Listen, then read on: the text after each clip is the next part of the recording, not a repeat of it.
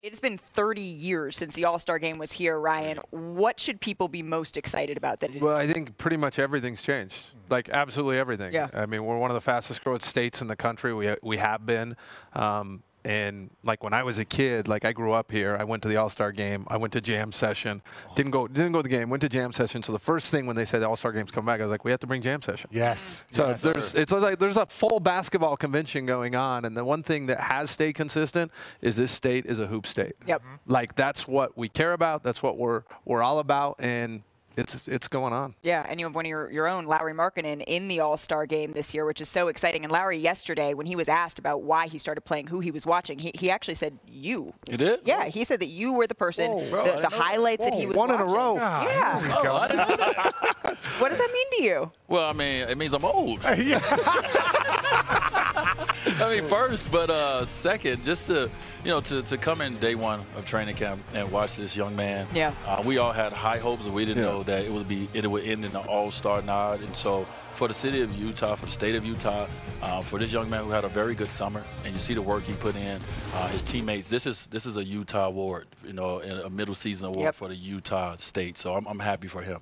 Yeah, no, for me, it was one, thank you for bringing back Jam Session. When the All-Star Game was in Phoenix, I played in the 3-on-3 contest in the Jam Session in Phoenix. It was amazing. It was awesome. So that's dope that you have it back. You are old. Let's just establish that. Like we are like of the same age. But my thing for, the people that aren't familiar with Utah, I played here, so I understand this fan base.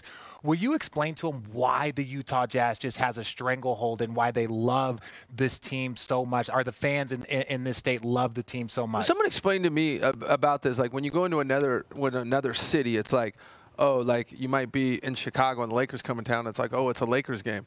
It's always a Jazz game here. It's all about the Jazz. I think we have 230 straight sellouts. Now think about it, 230 straight sellouts.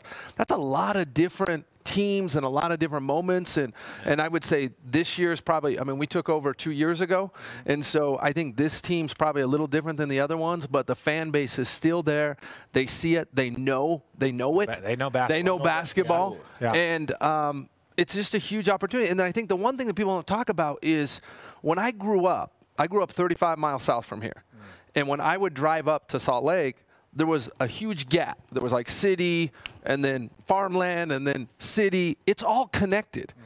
And we have 40 miles south, 40 miles north, 250,000 college kids. Yeah. And so we're the youngest population, one of the fastest growing, the youngest state in the country.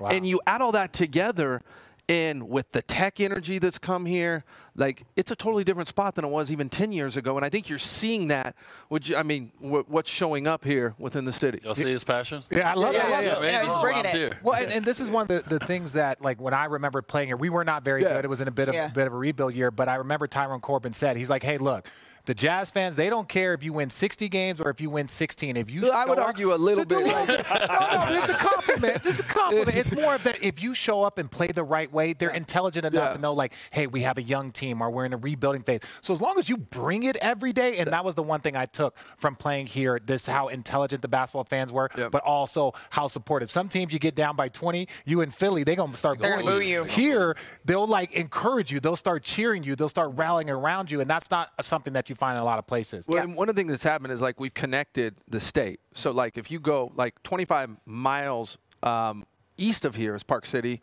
and the ski, one of the, I mean, there's 7 ski resorts up there. Those people are now coming into Jazz games when they come into Utah. They're like, I'm in Utah, I'm going to a Jazz game. Right. Yep. And it's like, that's a cool part because we have 7 million people that come here to ski a year. Well, this is not a small market at all. Yeah.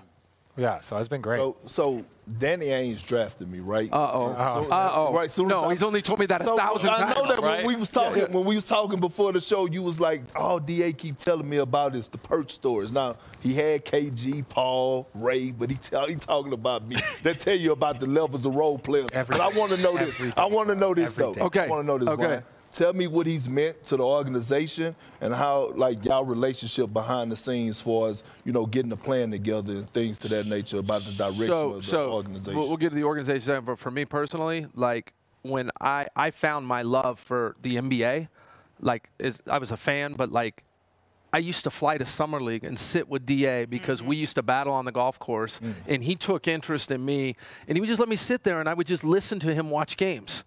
And, like, the more that happened, the more I was like, oh, my word, like, I'm sold. Like, this is what I want to do. And even when the chance came to take over the team, I remember calling DA and just picking his brain through this. Like, are you really ready to go do this? This is a massive commitment. Your family, everything. What's it like? How do you raise kids? Like, all these things. I never dreamed that I would be in a spot to be able to work with him. That's awesome. And so for me to have someone who's been in the league 46 years now, as a player, a coach, and running the Celtics, to be able to come and almost mentor myself. We've got a great team with Justin and a young coach in Will, and then with D and our group. Like, it's been, I don't know, you've seen it as well. It's no other group like it right now. I mean, I think this is, just like this All-Star, I think this All-Star is going to set up what Indiana do and what the next cities do. And I feel like this ownership group and kind of, what we are and how young we are, I think is going to set up what it looks like, going forward. I mean, most of the owners are in their 70s and older, so we're in our 40s. You know what I'm saying? We're in our 40s. Right. So I think we're setting up what the future looks like. Thank you for watching ESPN on YouTube. For live streaming sports and premium content, subscribe to ESPN+.